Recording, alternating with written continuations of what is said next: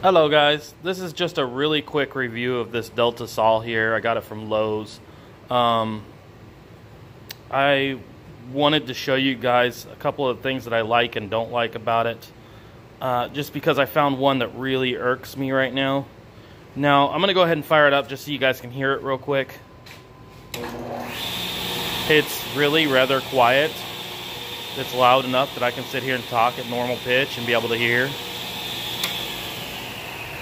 So a couple of things I don't like. The tape measure on here is cheap and cheesy.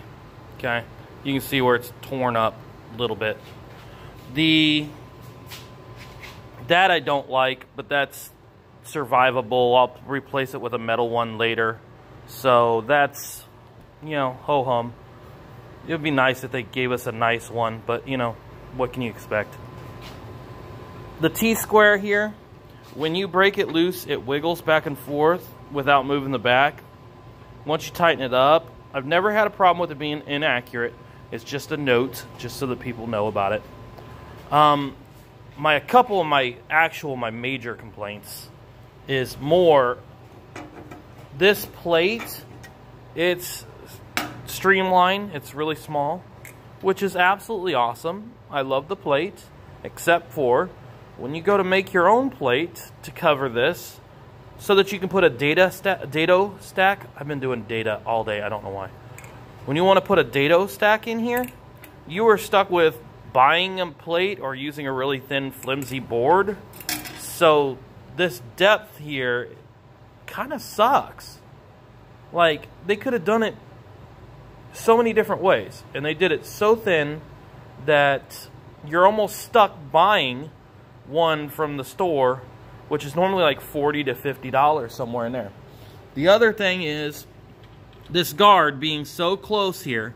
When you go to remove a blade, you are rubbing up against that, shoot, I talked about it earlier and I can't even remember what it's called now. The arbor, there we go. The arbor is so close that your blade, I'm just going to grab them. My blades are tied down right now. They are strapped down there, which is fine. Ow, that's sharp. Good thing it's not running, huh? And I know, don't put your fingers in there with it plugged in. Aren't I a smart one? So the arbor there being so small also does not allow you to put a big dado stack in there. I bought what I thought was the best dado stack on the market with the dial 2 dado stack, which then you don't have to use shims. But it doesn't work on this Delta saw, so sent it back. $216 I had to send back to Amazon. So my number one biggest gripe of this whole thing is right there. That cord. Here's my problem.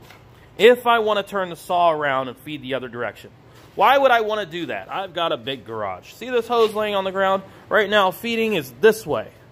This hose I have to step over every time. So I want to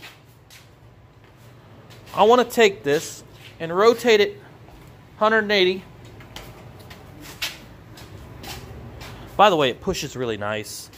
The only problem is while you're pushing, the vibration actually causes the little feet to fall down a little bit sometimes.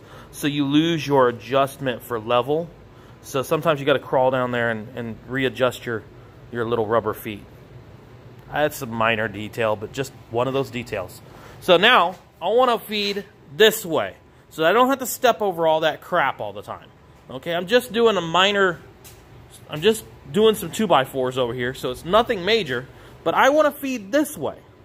I can't do it. I cannot do it.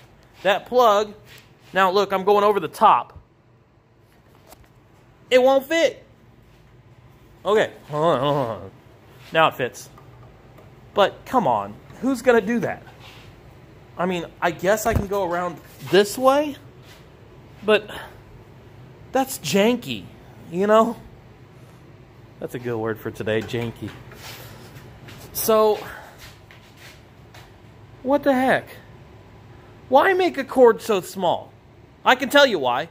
Because it's like $1 more to put an extra 2 feet on there. You know, like 50 cents a foot.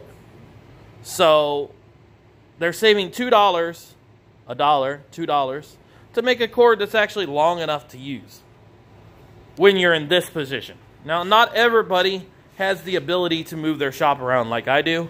Some people are very, very restricted, and their outlets are in specific locations that cord may not reach. It's not even really much longer than the actual saw. I mean, if you go behind it, that's what I did originally, because, I mean, who wants to put their cord in front of their machine? You go behind it. Look. Give me a frickin' break.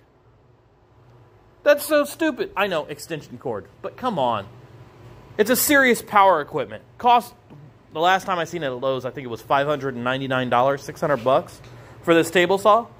And they can't give you a longer cord? Oh my God, Delta. What the world? Oh my gosh, what in the world? There we go. PG. Okay, guys.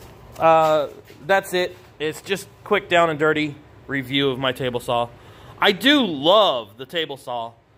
I do wish it was bigger, especially this way, because by the time you get done pushing anything through, it wants to fall on the ground, which of course I always hold it, I don't let it, or I've got my feed table there. But, I mean, yeah. Anyways, I wish it was bigger. It's pretty good size, but, you know, my number one gripe is the damn cord. Who knows, maybe I'll pull it off and put my own cord on. Oh wait, that breaks warranty. Well, Delta, thank you for making a good product. Keep it up. Just give us a longer cord. Maybe a deeper depth on there. Maybe the ability to put dados on here a little bit easier would be better. But the number one thing is a longer cord. Jesus. Hallelujah. Amen.